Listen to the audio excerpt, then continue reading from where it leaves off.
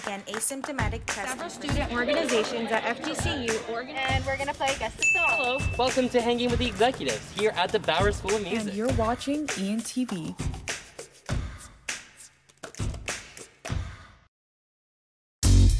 Hey guys, and welcome back to Hard Hitters. I'm your host, Sarah Mankowitz, and I'm joined with Carson Zorn, Tyler Watkins, Nick Asselin. And we have the Super Bowl coming up this week, and so a little recap of what got these teams to the Super Bowl was the Bengals had beat the Chiefs 27-24 in overtime.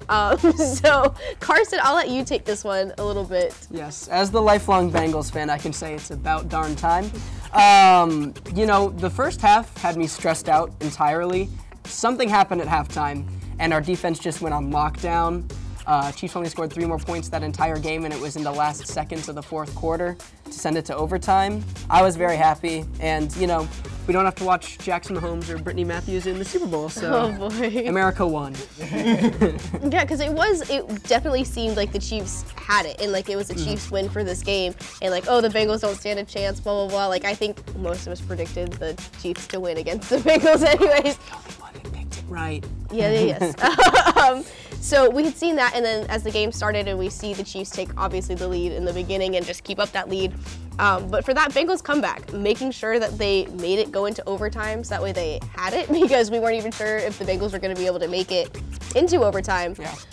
But I'm curious to know what you guys think of the overtime rules a little bit. They definitely need to be changed. You can't, there's too much power on the coin toss. You're deciding the whole team's future for the season on that one coin toss, and if you're a team like the Chiefs, that's almost certainly a W, except for the case of this past week. So it definitely needs to be changed to at least give both teams a fair shot. Both teams, I feel like, deserve an even shot at the football. If one team scores a touchdown, it shouldn't just end the game. Like, they should get the Not chance. even a touchdown, too. Yeah, like 3 points. Exactly. We also had another exciting game. We had the Rams beat the 49ers 20-17. This one didn't go into overtime. It was very close to going into overtime. I saw, but it didn't, and the Rams ended up taking it. Obviously, good defense still on the Rams. Like I said, 49ers, just that inconsistency. You don't know what kind of team you're going to get. You know, it's another case of Kyle Shanahan not being able to finish and coach a team to a win after being up by multiple scores. And keep in mind, Sean McVay gave up all of his timeouts like before the 10-minute mark in the fourth quarter. I think they used all their timeouts before the other team even used a single timeout. So yeah, because like they had all of them left and none of them left. Yeah, and McVay was being really aggressive with the challenges. That's how he lost. Oh, yeah. Yeah, that's how he lost on some of his timeouts, because he was just being aggressive on like every play, and then eventually it paid off. Matthew Stafford, he's been carrying the team as a Packers fan. You know, it's good to see. Are you a Packers fan? I don't. Today I'm a Bengals fan this week, but.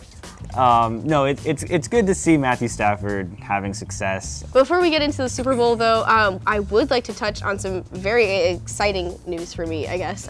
Would be, not so much for Tyler, that Tom Brady, after 22 years, is retiring. I mean, people... Nice. I mean, after playing on my team for 20 years and only Tyler's for 2 years, he seems to be more upset about it. But I'll let you take it from here. First of all, I want to say thank you to TB12 for bringing 2 years of joy to this Bucs fan and also to all of Tampa Bay, and changing really the culture of the city. When you look at it, it really was amazing.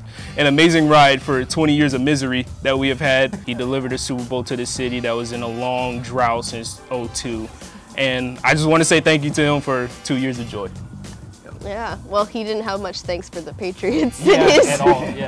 Maybe he'll get you at 4 years from now in Canton. Do you guys think it was time for Tom Brady to retire? Do you think he should have kept going? I think it's time. You know, they did a lot for the cap to bring back the entire team that they won the Super Bowl with the year before. And I feel like this is kind of the same situation I feel like my quarterback Aaron Rodgers is going to be in, where you had your all-in years. Next year is going to look a lot different. You may not be able to have those same weapons, those same key pieces that you know would get you into Super Bowl contention. And I feel like that's what Tom was saying. He was like, you know, I'm not going to leave, go to another team again. This is it. I did not think he'd hang it up after a loss. I thought he would come back for one more year, try to end on a Super Bowl. Super Bowl win and retire. That's what I was thinking. So I didn't see it coming. That doesn't mean it wasn't the right decision for him. Obviously, he knows his body and his mental state more than anyone else in the world. He has more championships as a single person than any team does. Yeah. Greatest quarterback of all time. I have to say it.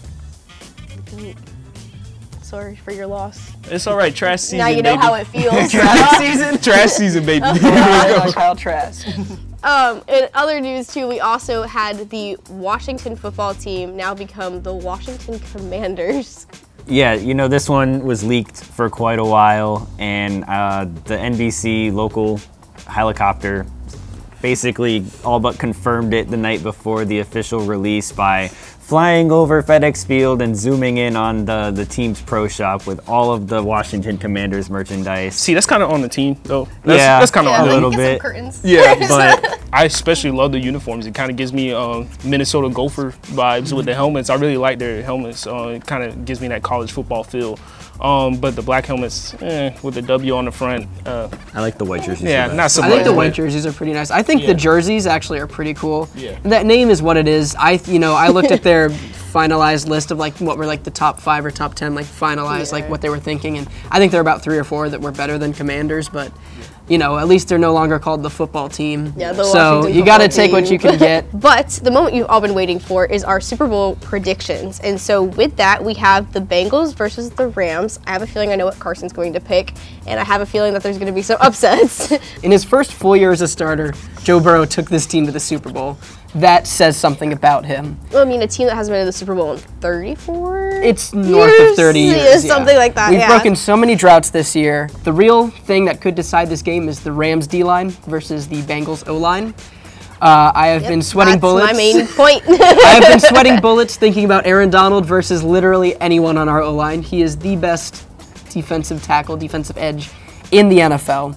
And our O-line is still subpar. The fact that we're here is great, but it's still not great.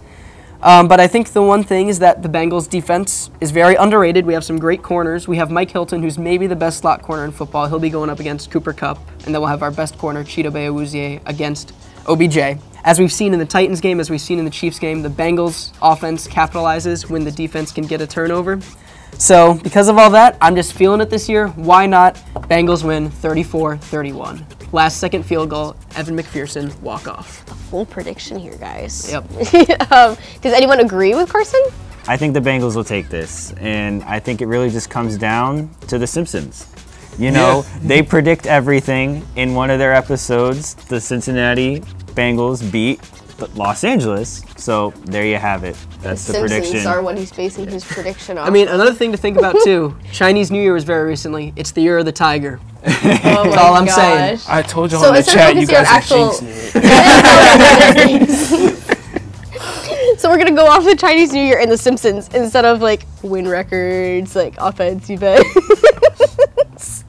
Solid. All right. Well, I'm gonna go based on more defense and offenses because I have the Rams. I hate to upset you guys. I think it's gonna be a really close game. Believe me. I think that it could potentially be an overtime Super Bowl, perhaps, but I do see the Rams coming out on top. Just please not another Super Bowl 49 where one of the teams gets murdered. Yeah, that was Seahawks horrible. versus Broncos. That D-line for the Rams, I'm scared for Burrow. I'm sorry. I'm scared for him.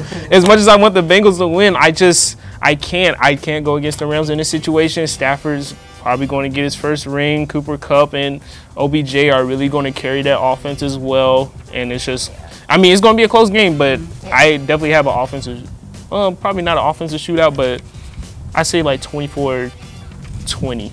Maybe Rams' favor. Well, we will find out shortly who was right. We've got a split of who's going to win the Super Bowl here. So please tune in next week for our recap of the Super Bowl. And that is all we have for Hard Hitters. Thank you for watching.